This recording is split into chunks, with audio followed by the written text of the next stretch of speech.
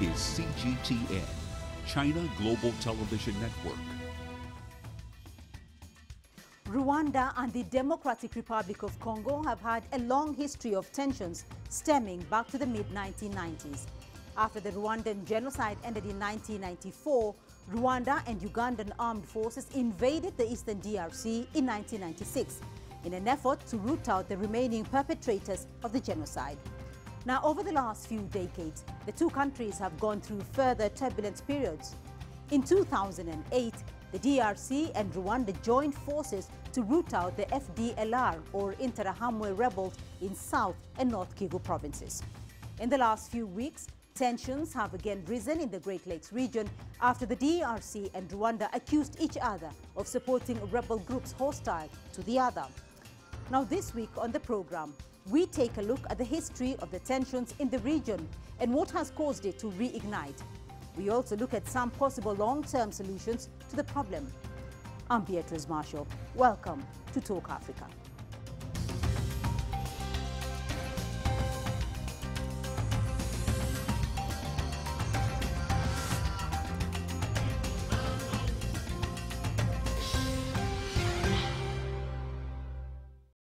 Now, fighting has erupted in the last few weeks in the eastern part of the Democratic Republic of Congo, causing thousands to flee from their homes. Before we begin our discussion, we take a look at the humanitarian impact of the conflict in the region. My colleague Leon Sinyange brings us more from Kampala. Authorities estimate that hundreds of refugees have entered the country through the Bunagana border post in western Uganda over the weekend. The latest influx of refugees follows renewed fighting between M23 rebels and the Congolese government soldiers. The situation in Congo is still very fragile. There are still fightings and people are still coming in to Uganda. Some are not here, others are in the host communities. Now, that situation has been evolving for the last 3 months. So far, over 30,000 Congolese refugees have been registered at Nyakabande Refugee Transit Camp in Kisoro since the conflict started last November. It is some comfort for the new arrivals for now, but there remains a dire need for basic amenities. They have to eat daily, to have breakfast, lunch and dinner, and then we also have those ones who are malnourished because they come malnourished from DRC, and we have a blanket supplementary feeding. So as food items are going high, there's an issue of food support, which is a call to the donors. Uganda currently hosts over 1.5 million refugees. The current crisis is already stretching relief efforts. The focus is not only Kisoro. We have some ongoing emergency in Palabek, in Adjumani, in Kasese, in Bubukwanga, Bujibojo. Please, I think that the solution is more resources. Humanitarian agencies continue to worry that the fighting between the M23 and the DRC government will soon worsen. The Democratic Republic of Congo has accused neighbors Rwanda of supporting the rebel activities. Rwanda has denied that. The Uganda army says it is monitoring its border to ensure its territory is safe. Calls to calm the tension between the two warring factions have unfortunately yielded nothing. Yet, the eastern DRC crisis remains a major issue in the region. Leon Sinyange, CGTN, Kampala, Uganda.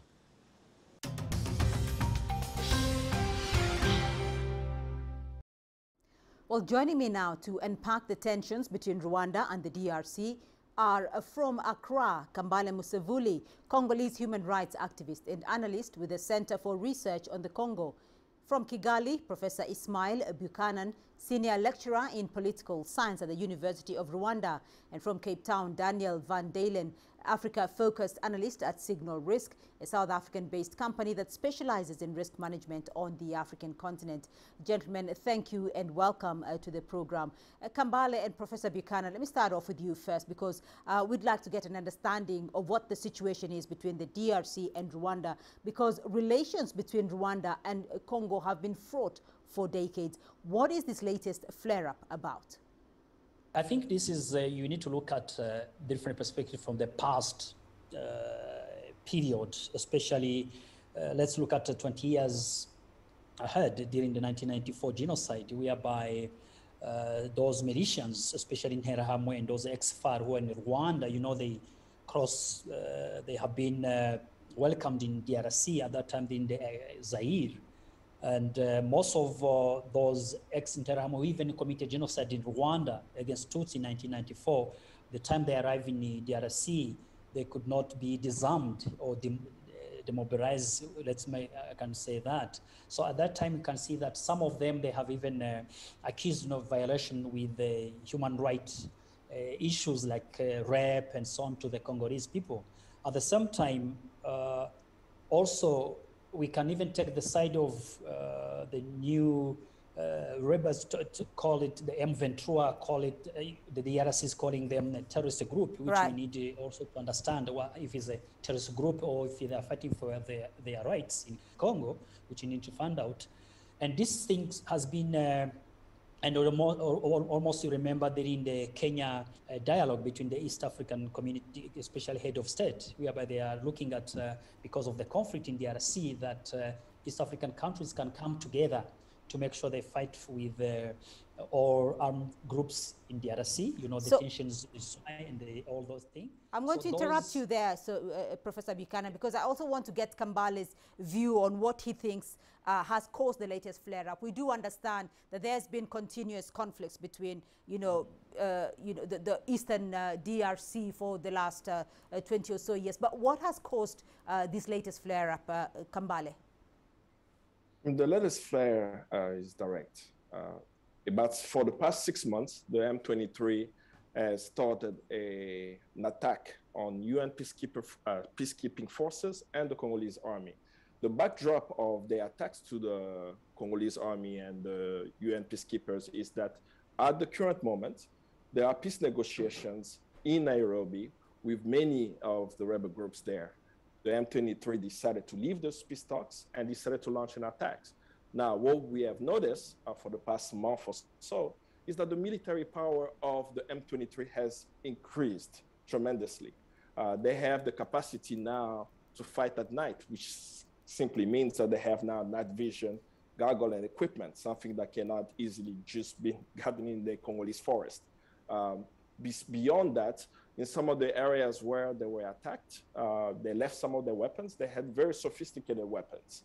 And lately, in the past few days, with the UN drones, it was documented that Rwandan soldiers have actually crossed the border and are operating in the DRC. So let me bring back Professor Buchanan here, because you've heard from Kambale talking about Rwandan soldiers operating in the DRC. Professor Buchanan, what do we know here? And I think those are the accusations from the DRC side by accusing Rwanda sending special force in distinction to the country territory. And so far, they have never any kind of fact and proof that soldiers of Rwanda are in DRC, except the way you have seen like the two soldiers, even the junior soldiers, who has been even, we cannot even say that they have been in DRC territory. As far as the spokesman of the government of Rwanda, especially Rwanda armed spokesperson, has explained very clear how they have been kidnapped.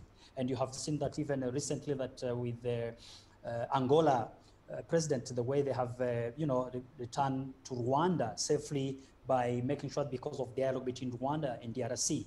And I think those accusations, that's what has making even the escalation to allege that because of those presence in the Rwandese army in DRC, and that's how even you can look at how increased the tension anti-Rwandese, Kinyarwanda speaking, especially when we are referring to M23 who speak Kinyarwanda, especially with those Congolese.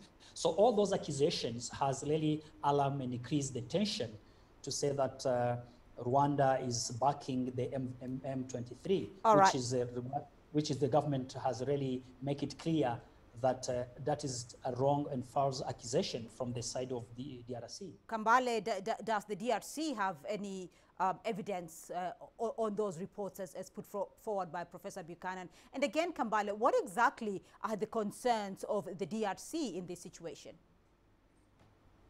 The concerns of the DRC is simple. I mean, Congo has been in turmoil for now 25 years, where, as I mentioned before, Congo's neighbors have affected the security and stability of the Congo. It is a fact that Rwanda and Uganda have invaded the Congo twice, in 96 and 98, and have continued to support proxy rebel militias. Numerous UN reports exist documenting the same thing. Why is there a conflict in the Congo? It's really for access of Congo's mineral wealth, documented in many different reports. This is just the latest expression of that. All right, I'm going to rope in Daniel here because Daniel, you have listened to both sides, the arguments from both the DRC and Rwanda, you know, and the fallout in 1998, you know, that if we go back there, that triggered a war in the DRC, which dragged in about 9 African countries and a dozen or so militia armed groups. How is this latest flare-up, though, affecting the stability of the Great Lakes region? And what are the region's concerns? And what are your thoughts on what you've heard from the DRC and the Rwanda side? So from a regional standpoint, I think it's very much contained right now. As they both, the two gentlemen have said before, you know, it is a very much a regional thing, and the Congo War saw the involvement of many of the Great Lakes regions. You know, for example, Burundi still has troops in South Kivu province busy fighting my militant groups there. You know, Rwanda has undertaken clandestine operations in DRC to track down Hutu extremist groups sanctioned by, you know, DRC over the years. You know, there have been joint efforts in recent years to kind of address these issues. So I think in terms of the current standoff between Rwanda and DRC, it's isolated for now. We've seen the EAC not particularly take a specific side on the matter. It's very neutral. We saw, you know, their general secretary said a few days ago to say, well, the crisis, you know, don't over panic, it's going to be settled. We've seen the AU call for an immediate summit on the matter. So in terms of wider regional stability, I think the region has always been a little bit fragile since the Congo Wars. There's obviously been multiple attempts to, you know, improve relations. We've seen attempts by Rwanda now to do it with Burundi, with Uganda. You know, when Tshisekedi came to power in 2019, we also saw a big drive from him to try and improve relations, you know, which we actually did see a warming of relations between Rwanda and DRC until the recent crisis. So I think because of what we've seen over the past years, I don't think this specific incident poses a widespread security risk to the wider region. You know, and I do think there is hope within the region, specifically the EAC, that this will be resolved and they'll be able to bring Kagame and Tshisekedi to the table to kind of rectify the situation. Daniel, are we seeing some sort of difference in approach, though, between how former President Kabila handled such flare-ups and in the way that President Tshisekedi is handling the security situation in the eastern DRC? You know, over the years, the Congolese government under, you know, Kabila, we saw I mean, I think a key example, even if you look at M23's uprising in 2012, 2013, you know, how that ended was, you know, an agreement, a demobilization, disarmament program, and that fundamentally failed. You know, we saw mass defections over the years that followed, and, you know, it wasn't just M23 that it didn't work out. Multiple attempts at peace summits have failed over the years because one can argue lack of political will, there's been a lack of financing, you know, lack of community support. So I do think that if we look at the initiation of the Nairobi peace talks in April, that is probably a striking contrast to what's been attempted previously. But once, you know, DRC entered the EAC in around March, we started seeing pressure, and at the same time, obviously, there was this flare-up in conflict with M23.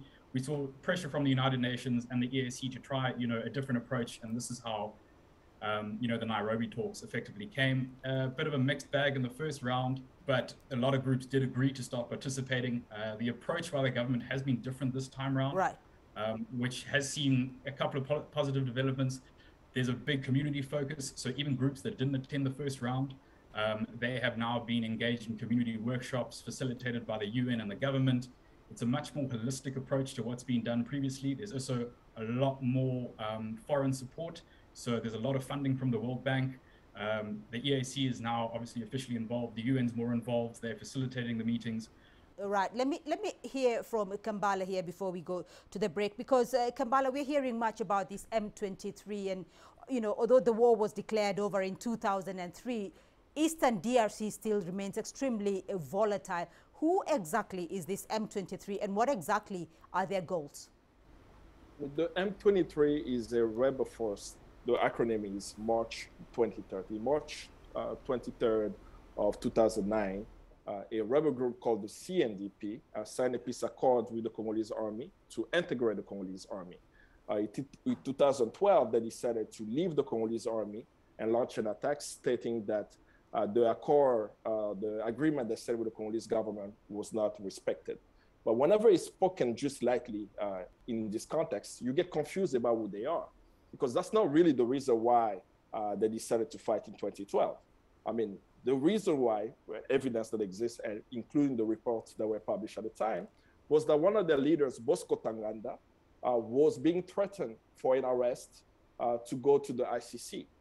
And during the time where there was so much pressure on the Congolese government to arrest Bosco Ntaganda, the M23, the loyalists of Bosco Ntaganda, went into the bush and created a new branding of their rebel group. Now that I've mentioned CNDP, the CNDP is another acronym of a rebel group, but it's not the first one, right? Before the CNDP, they were called the RCD. Before that, they were called the AFDL. That's the same rebel force that simply changed their names. And these four entities being one have always been backed, armed, trained, and equipped by the Rwandan government. It got even worse that they were commanded by James Kabarebe, a general in the Rwandan army, that has actually pushed the American government in 2012, when they were putting pressure on the on the M23. Right. The US government, after receiving the evidence that Rwanda was backing the M23, withheld financial aid. I will put that question to Professor Buchanan when we come from the break. For now, we're going to take a short break, and when we come back, we'll look at some possible long-term solutions to the tensions in the Great Lakes. Don't go away.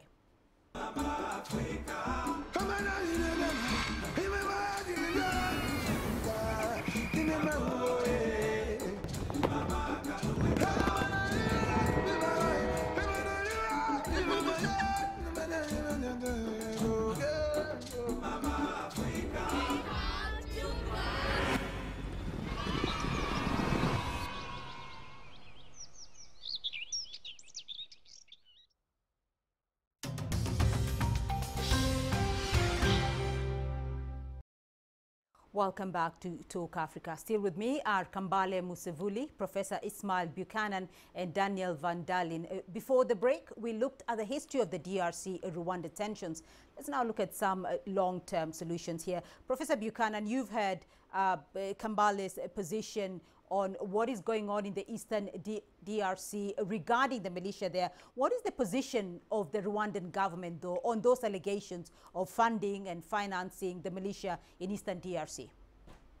I think you have heard from the government authorities, starting from the Ministry of Foreign Affairs, Rwanda Army spokesperson, including even other Rwandan authority, that you hear that those kind of accusations, even the same, before even I do that, let's be even related to what you were even talking before, that what is M23, to make sure that many people should understand what it's all about, because this we cannot authentically accept that, because he heard that Kabarebe, who is a general, has said this. Kabarebe is not the one to authentify the M23. I think M23, they are there due to the historical background, which you need to understand.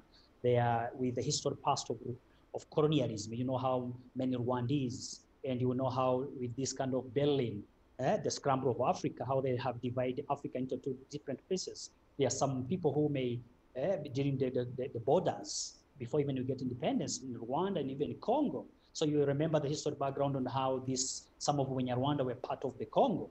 So accusing M23, backing that they are Banyarwanda. No, speaking Kinyarwanda, it does not give automatically to that one. Even the UN has failed to make sure come out with the tangible things. So let's not use a fiction thing, come to the concrete ones. And as far as DRC is concerned, you know, they are fighting the area whereby there's lots of minerals. So why can't we allow FDR to use those minerals? Why not the M23? They have guns, they can fight and use those kind of minerals and export them and sell it. So I think they're getting everything from the DRC, because DRC has the whole thing, but what they need to do is to make sure The weak government which is there, the weak politicians who are there has to infiltrate and a dialogue with the M23. Otherwise, the M23 is getting whatever they want.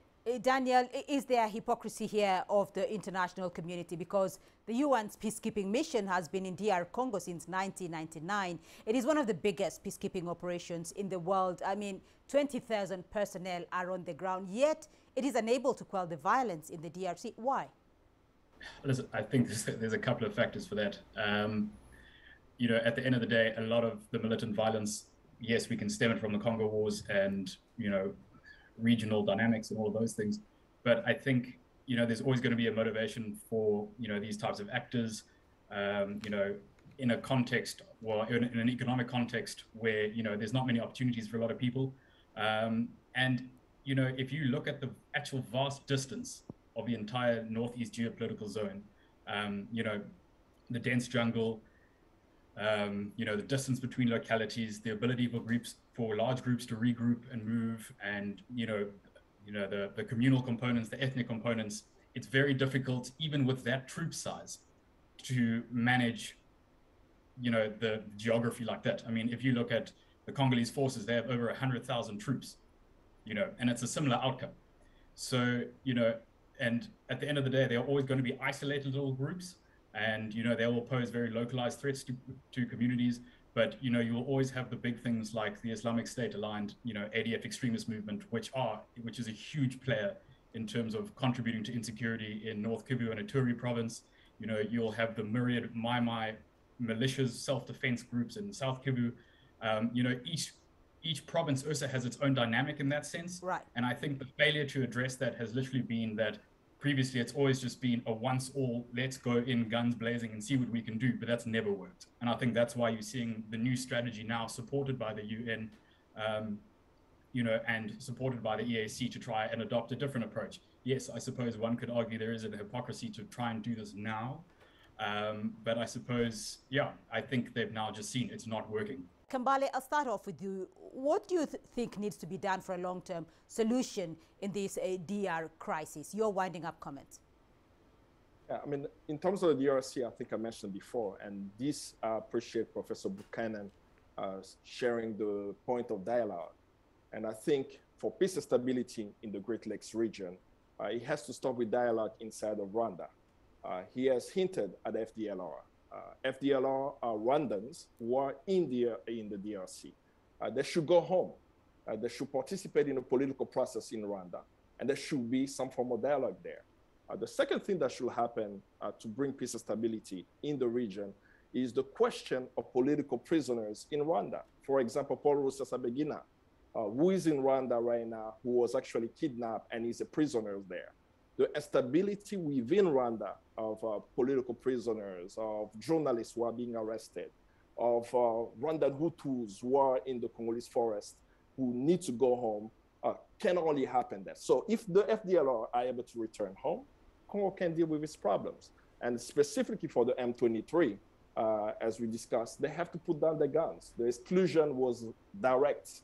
As soon as they picked up the gun, you can negotiate with someone who have the guns at the table. They need to put down the guns and come to the table. And the external support of the rebel groups in the Congo needs to stop because it only exacerbates the solution. So when we look at all those things, dialogue in Rwanda, Rwandan refugees returning in Rwanda, making sure that political prisoners in Rwanda, such as Paul Rusesabagina and others, are free and can participate in a political process in Rwanda. Pressure on the M23 to return to the dialogue by stopping actually the support of external forces. Those elements will bring about regional peace for the decades to come. All right, Professor Buchanan, your thoughts? Thank you so much. And I appreciate what my brother is talking about. I think dialogue is the most key. We need always to put together. But let me remind him that Paul Rusesabagina was not kidnapped. Paul Rusesabagina accepted himself what he committed. Almost this, out of the 13 crime has committed, almost 6 or 7 has accepted to support, to sponsor even that kind of people who are doing with, including all those Sankaras. So I think when it comes to those, Hutus you are referring to, I think Rwanda has always fight for that to make sure that anyone who is in Rwanda should return. You have so many cases, people who come from the FDLR who really has put the guns and come back. So I don't think if we are talking about dialogue, we are going to accept that Rwandese people to accept FDLR with the guns and supporting with the backing with those countries we are talking about to come to Rwanda. I think what you have to do, the DRC government must make sure that it demoralize and destabilize those kind of things which comes to FDLR and ask them to put the gun down. And at the same time, those who committed the genocide must make sure they go by sure to the justice. Otherwise, every Munyarwanda, without any discrimination, ethnicity, whatever, we don't count this kind of ethnicity in Rwanda. We consider as every Munyarwanda who really committed to support and to come and build this nation. But I support that the dialogue between DRC with its people and at the same time to dialogue when it comes to anti-Rwanda demonstration must stop. And this, because it's always violated the violence, then this kind of M23 must also sit with DRC people, the government to sit and dialogue and come out to the consensus of coming to the peace. Otherwise, without dialogue, without that kind of diplomatic dialogue, then we are not talking anything about that. All right, Daniel, very briefly, I want to hear your view on what you think needs to be done for a long-term solution, very briefly. I personally don't think it's just a Rwanda DRC thing. I think it has to be a regional thing, given the historic component of it. Uganda, Rwanda, Burundi, and DRC all need to come together and actually find a long-lasting solution to this. I do think a big part of it will be the dialogue processes in DRC that are unfolding now are going to be a huge step for that. I think as you can start getting more and more groups demobilized, which, the Congo government has done a new approach to it. There is a little bit of enthusiasm towards this new approach to it. And I think once you can start disarming more and more groups, you can start looking at the more core groups that are contributing to insecurity in the region. You also, at the same time, you also can't look at, well, let's fight insecurity, but you also have governments that are still in the process of rapprochement efforts, such as Rwanda and Burundi, Rwanda and Uganda, DRC and the rest. I think there needs to be a two-stage thing where the governments need to come together and sort their issues out through a dialogue process mediated by either the EAC or the African Union. And then you also have to have a separate component about the armed groups, because at the end of the day, the armed groups and their actions are contributing to the tensions that you see between the countries. So I don't think you can just say, well, DRC and Rwanda need to sort each other's out alone. It needs to be a group effort. And I think the Nairobi talks at present are promising. And I think that, if the tensions between DRC and Rwanda can be addressed, the talks at present do have some sort of opportunity for what we're looking for in terms of stability in the region. All right, gentlemen, a very interesting discussion indeed, very insightful. But that's all we have time on this edition of Talk Africa. A big thank you to all our guests, Kambale Musavuli, Congolese human rights activist and analyst with the Center for Research on the Congo, Professor Ismael Buchanan, senior lecturer in political science at the University of Rwanda, and Daniel Van Dalen, Africa-focused analyst at Signal Risk, South Africa. Remember, you can be a part of this conversation online through our social media handles on Facebook and Twitter, and do also catch the show on our YouTube playlist. Keep the conversation going and join us again next week for more Talk Africa. From me, Beatrice Marshall, and the team here in Nairobi, until next time, stay safe and bye-bye.